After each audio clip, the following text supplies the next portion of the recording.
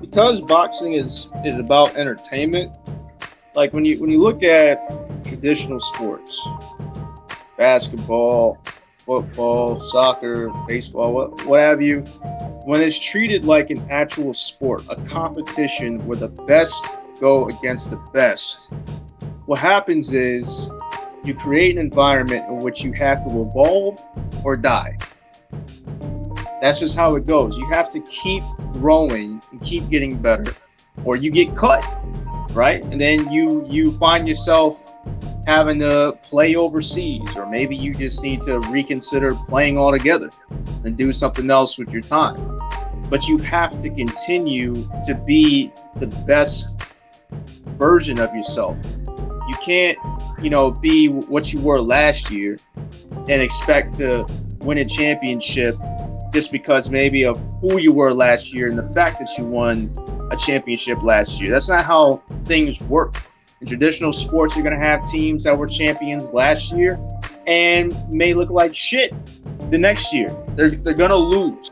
However, because boxing is being treated as an entertainment business, you have these fighters getting fluffed up. And what I told Gems is, anybody who pays attention to crypto, that fighters are getting treated like crypto pump and dumps. You fluff them up, you make it seem like they're the best or the greatest, and so on and so forth, right? You really try to put all eyes and try to put as much money into them as you can.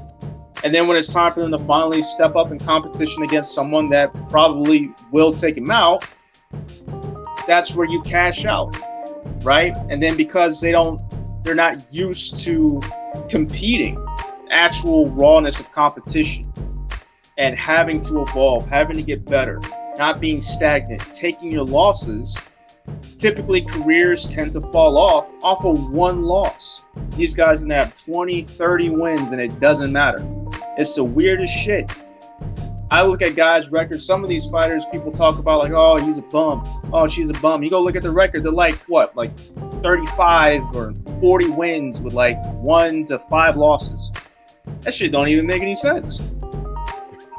So as long as boxing is about entertainment, not about having people go against the most elite level competition, the sport's never going to evolve, because you don't get to see what does and doesn't work against those that are of the highest level of skill.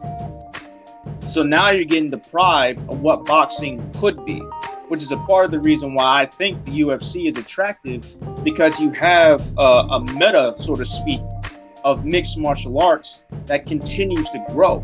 It continues to evolve. You don't know what the hell you're going to get. Whereas with boxing, to be brutally honest, in certain sections of the game, it's regressed. In most sections of the game, it's regressed. You can look at fighters in the 90s and the 80s and the 70s that possess skill sets that far supersede those that we're seeing today. For the most part, that shouldn't even happen. But it does. But as long as people get to nitpick and choose who it is that they get to fight, because it's a money fight, because people care more about relatability of what a fighter looks like, where they come from, what their level of materialism is, what they got around the neck, what they drive, as opposed to how they are as an athlete, we get this shit. So for those of you that enjoy traditional sports, how much do you really care about your favorite athletes' personal lives? How much do you guys really care about what they drive, what they wear, what they got going on, what kind of women they're with? Like, how many of you really care about that as much as you care if they're actually going to perform during the season? What's more important to you? A guy being able to go for about 30 points in a game, or if they got a Bugatti or not? Now, I'll tell you, in boxing, for some weird fucking reason, people care more about purse bids and what side of the street and other shit like that. Who's got the most money? Contracts. Who looks a certain way? Where are you from? As opposed to who's the most skilled at the damn game.